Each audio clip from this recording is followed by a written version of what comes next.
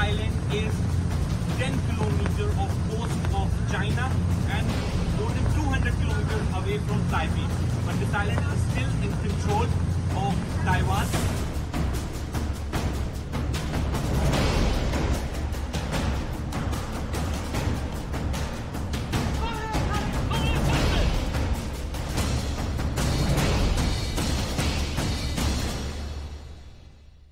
My colleague Siddhant Mishra spoke to Taiwan's Foreign Affairs Minister Joseph Wu about China's growing aggression. Listen into this big exclusive.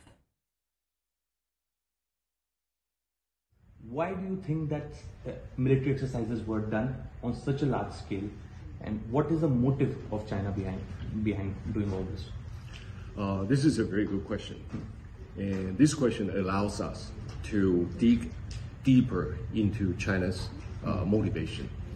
And the way I say this is that China has a global ambition. And this is the most important motivation for China to continue to expand. Look at the military exercises. Around Taiwan, it's a large scale, very large scale.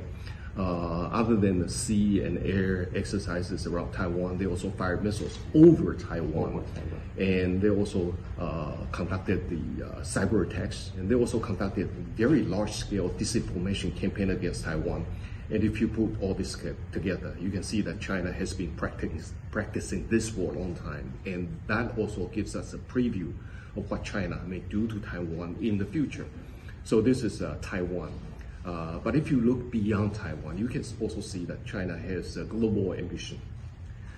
East China Sea, South China Sea, China's military activities have been non-stop. For example, in the East China Sea, the Chinese are sending their Coast Guard ships or their naval vessels to expel the Japanese fishing boats in the disputed area. And they've been doing it almost on a daily basis. And in the South China Sea, now the Chinese are building their tiny little rocks into major military bases in violation of UNCLOS. And other than that, they also send their naval ships to patrol the whole region.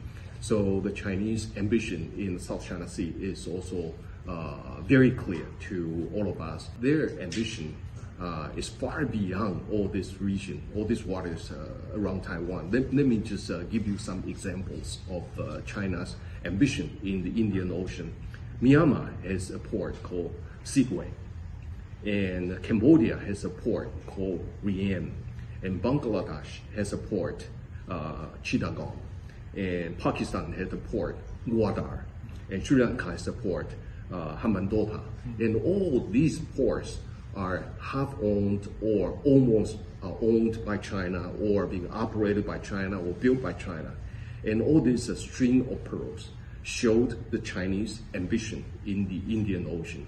And under these kinds of circumstances, Taiwan, unfortunately, is being put on the spotlight. But we need to watch out because China's ambition is global. Where do you see India in all this? Have you spoken to anyone in India, or has your government spoken to anyone in India? Have you been able to convince them for the cause you are fighting against the Chinese aggression? Because in India also, back in India, in Doklam, in the Lela, the area, the borders we share with China, there have been a lot of disturbance in last one and a half year. So looking at the situation scenario, our situation is same. Even India is also going and is a victim of Chinese aggression. How do you see this, and have you contacted anyone back in India? Like, have you spoken to your government?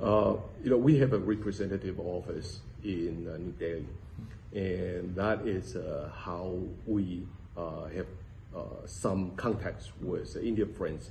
And our office in India has been working very hard in speaking with various people, and we try to explain to friends in India about the situation Taiwan is in, and through that kind of contact, we do know the perspective of India on the cross-strait crisis. And the most important of all, we need to reach out to the Indian friends, regular Indian people. And your visit to Taiwan happens to be a wonderful channel for us to be able to speak directly to the Indian people.